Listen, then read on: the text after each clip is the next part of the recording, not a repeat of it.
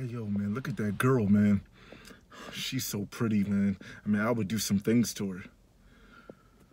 Yo, man, instead of thinking, why don't you go talk to her? Why don't you go talk to her, man?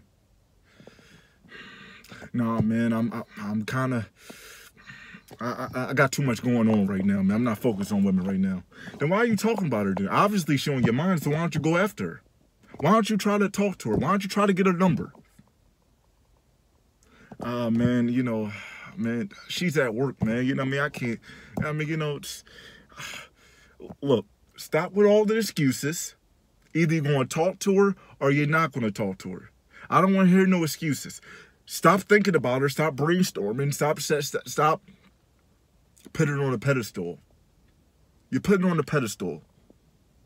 You think she's thinking about you the same way you're thinking about her? I don't think so. So either holler at her or shut the fuck up about it. All right? So any woman that come across your mind that you see, you either go holler at her or shut the fuck up about it. Because she's not thinking about you. It's that simple. I mean, you have to be real with yourself. Because I know guys like yourself. Guys like yourself, you make up excuses because you're a pussy. Guys like you make up excuses because you're a coward. You're a punk. And that's okay. We all go through it. But when you come to a certain age, you would think you would kind of grow the fuck up. You understand what I'm saying? I mean, I don't feel bad because I came across 50-year-olds that are afraid to talk to women like they're in fucking middle school, like they're in fucking kindergarten.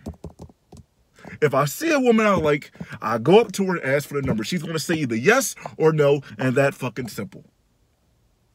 You make it seem like it's a roller coaster. You make it seem like you're meeting Michael Jackson for the first fucking time. She's just a human, everyday life, nothing special. If she doesn't like you, who gives a fuck anyway? So either holler at her or move on. That's simple.